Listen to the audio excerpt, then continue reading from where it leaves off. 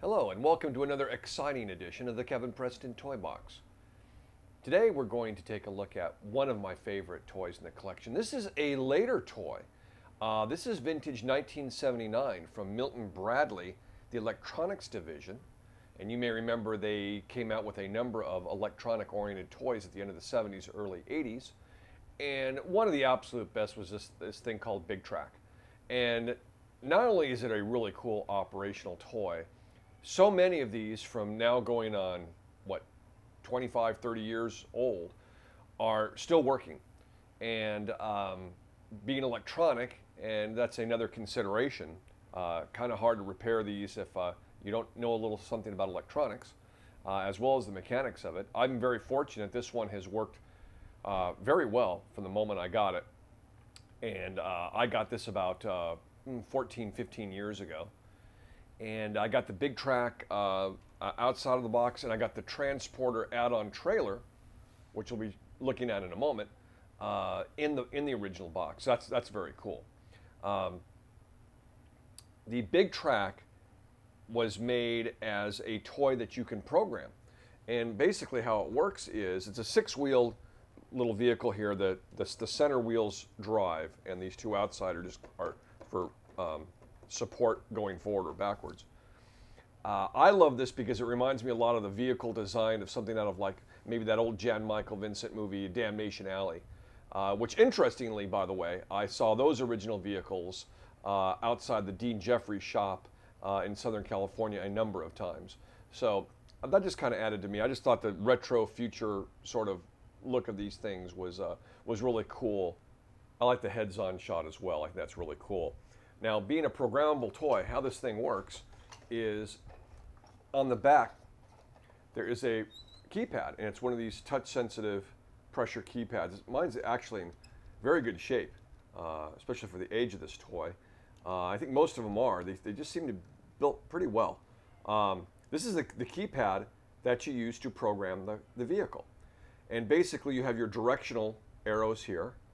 You can fire the little cannon, laser cannon, which is located up front, which I'll show you in a moment.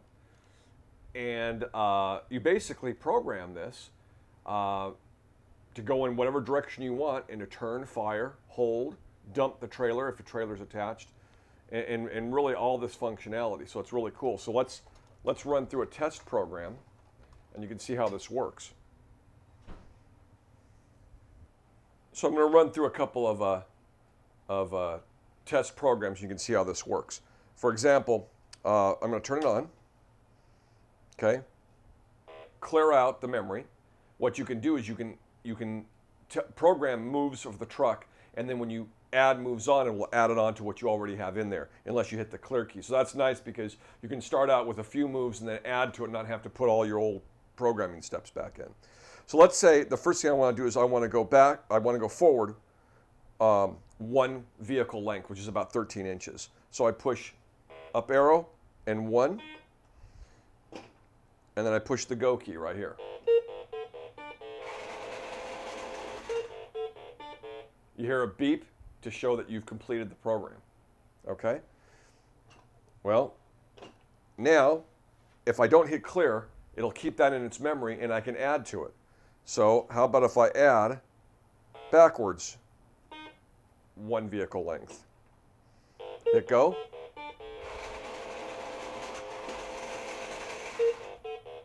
Is that cool or what? Okay. Now I want to add to that. Let's go forward 1 again. And then I want to rotate.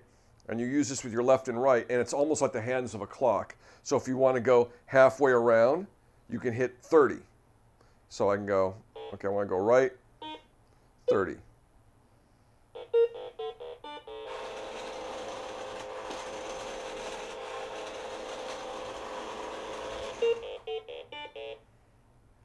Isn't that cool? Bring it back here. I'm not going to hit clear, so we're going to keep all the old steps in there. And I want to fire the cannon 5 times.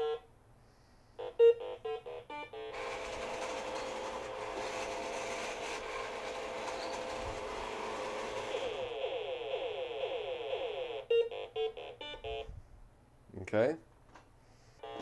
Okay, so now we're going to clear it out. And I'm going to say, okay, I want to go forward one length.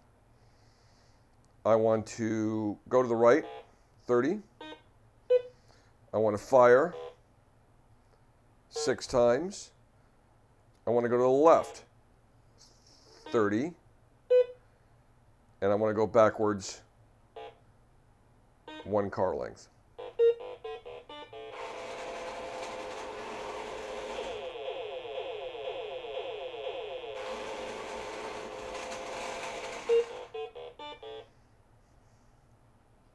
Okay. We'll go forward 1, right 90, left 80, fire 6.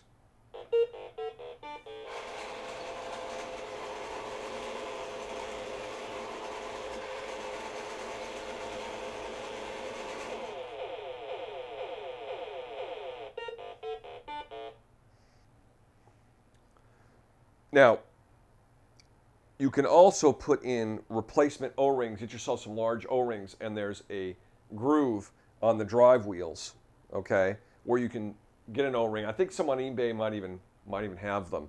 And there's a couple of nice sites on eBay. One, I think it's bigtrak.com. You find it if you Google. And what's nice about it is they have a reproduction right on there in color as I'm interrupted. If you don't do anything with it for 30 seconds, it beeps to let you know you've turned it on, so you save your battery. So that's kind of a neat feature. You got to see that live. As I was saying, there is an individual who was nice enough to scan his color manual right on there and on the internet, and you can download that, and it has the complete programming instructions. Now, I am very fortunate to have a Big Trak transport in the box, in the original box. I got this along with the Big Trak, which didn't have a box, as I explained earlier. At the same time, and this has got to be 12, 13 years ago I purchased this. And I believe I got this at a shop, actually. I played with the Big Trak a number of times, but I've only played with the transport or taken it out of its box once, and it did not work. So, seeing as I have an additional 12, 13, 14 years of skilled toy repair under my belt, I thought now's the time that we're getting the Big Trak out and we're showing that off, to let's get the transporter out and get it working or see about getting it repaired. It may be a function of the interface to the Big Trak, the problem in the Big Trak itself, but I don't think so, because I think I tried to test this on its own, and I'll show you how to do that, and it didn't work either. So either case, we'll see if we can't get this thing going now.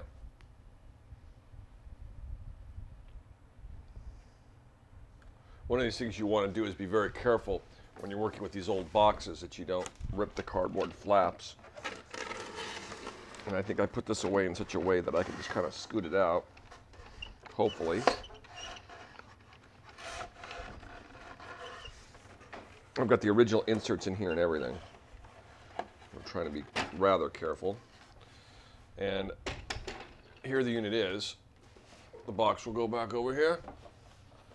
I love original boxes, but I'm not one of these crazy guys that'll go online and pay $300 for an empty box. You know, no. Anyway, here's the trailer, or the transport actually, and as you can see, it's set up. I haven't seen this in years and years and years, so it's kind of cool to see it. And the idea is that it's supposed to tip. You can see the wires for the connection that go up this to this terminal right here, which is just like a phono terminal. See that there? So what we're going to do is add the batteries to this. There is a battery compartment here, and we're going to take that apart. I always like to use a manual or a piece of paper, you know, a block of paper, or towel, to set things on so they don't get beat up when you're trying to work on them. Okay, we put a fresh battery in there, and one of the tips the manual indicates is take a paper clip and clip it over the back two sections of the stereo connector. So basically, all that happens is when the Big Trak is programmed to dump this, it simply just connects these two wires together internally, and the dumping action happens. So we're going to try to clip this on here.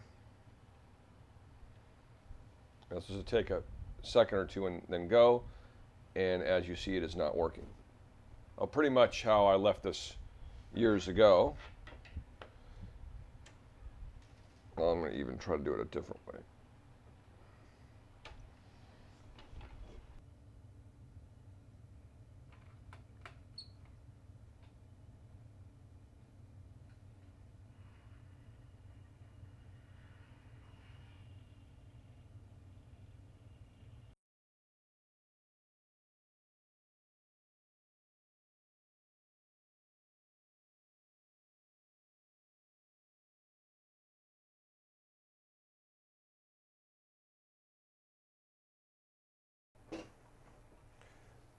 A transporter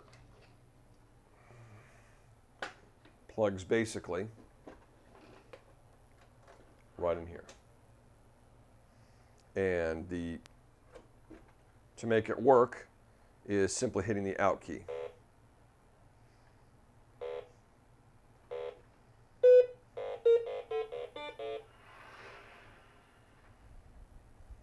Now mine's a little sticky. I probably have to oil a little bit, but as you see, it does its dump cycle. Get you an idea of what it looks like moving forward with this attachment. We'll go and just do a